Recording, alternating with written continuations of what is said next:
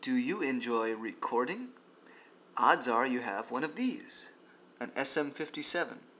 Today I'm going to show you a cheap, easy, and really quick way to improve the sound of this microphone by taking out the transformer. Today on...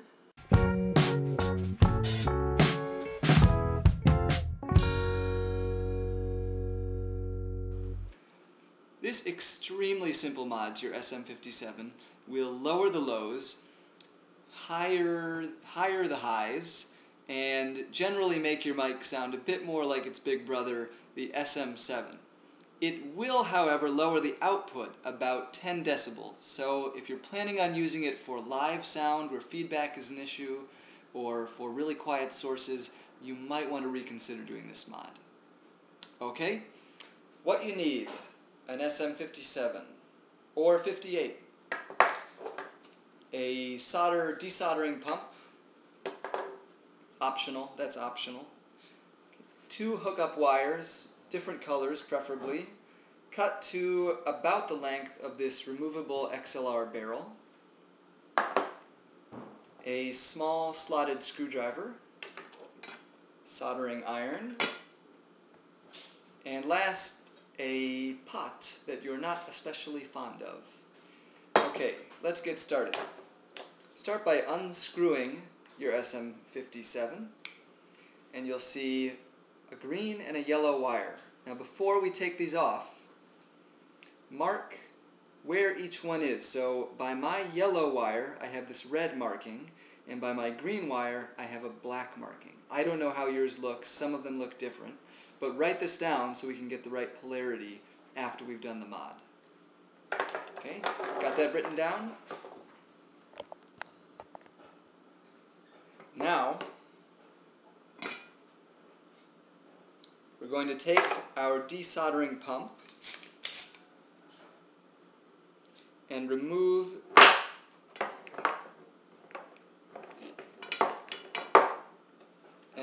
these wires.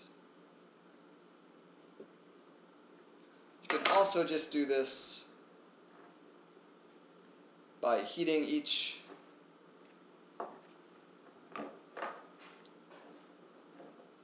connection and pulling them off.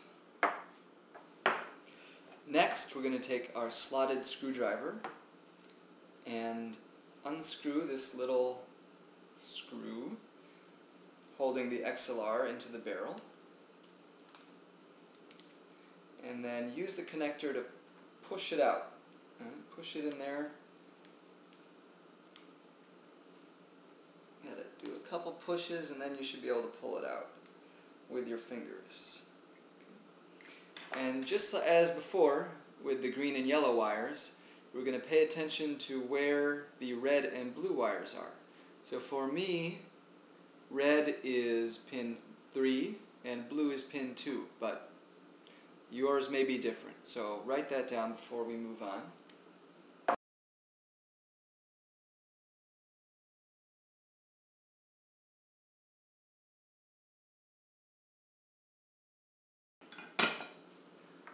Now we are ready to do some cooking. So we have the boiling water. We put the microphone body in the water, and now we wait while it softens the glue and gets it all ready for us to take out the transformer. Okay, it's about 3 minutes later, and it looks like the glue is soft enough. So I'm going to pull out the freshly cooked microphone, and while it's soft, I'm going to grab the leads of the transformer, pull it out from the body. Oh. There we go. Success.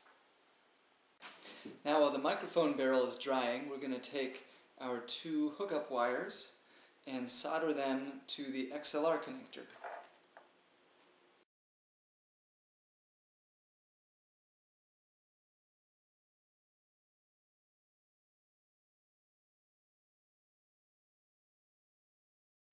Now let's feed the wires through this small hole in the barrel connector.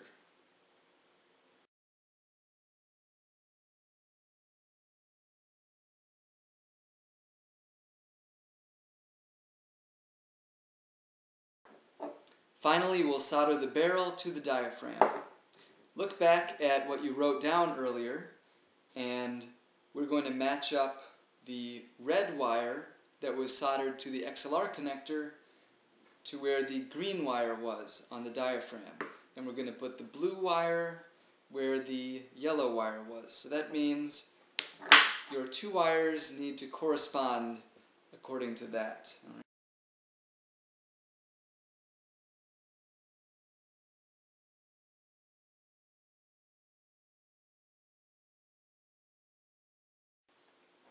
Now wind your microphone back together, and you've got a modified SM57 that sounds a whole lot cooler, should sound a whole lot cooler on drums, vocals, I love it on bass cabinets, than the original.